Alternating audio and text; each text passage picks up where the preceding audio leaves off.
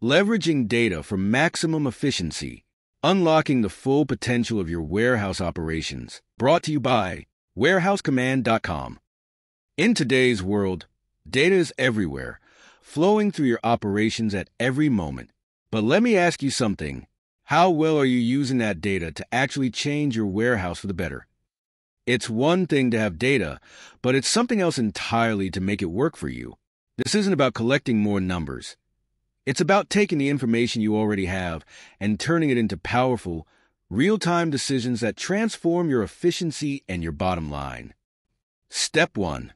Find the metrics that move the needle. Here's the first step. Figure out what really matters. When you look at all the data at your disposal, it's easy to get bogged down. But not every piece of data is going to make a difference. You have to focus on the numbers that drive performance. Ask yourself, what data shows me where my operation is thriving or struggling? Where is the friction slowing me down? For example, are you tracking how long it takes your team to fulfill an order? Are you monitoring where bottlenecks form in your product flow? Pinpointing these key metrics will give you a clear picture of where your time and resources are being lost, and more importantly, where improvements can make the biggest impact. Step 2. Move from data to decisions. Now, let's take it a step further. Collecting data is one thing, but it's what you do with that data that counts. It's not about simply having information. It's about taking action. For instance, say you notice that certain teams are more efficient during specific shifts. This isn't just a fun fact. It's a gold mine. With that knowledge, you can adjust shift schedules, redeploy resources, and optimize your labor force to boost productivity. Data is a guide, not a report card. The key is to treat it as a living tool that shapes your daily decisions and long-term strategy. Ask, what's this data telling me about where to act? And make those adjustments on the fly. Step 3. Stay agile and adapt. This is where the magic really happens. Warehousing is not static.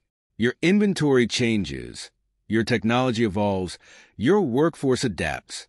That's why successful operations keep their eyes on the data, not just once, but consistently. Are you getting the results you expected? Are labor costs going down? Is throughput increasing without sacrificing accuracy?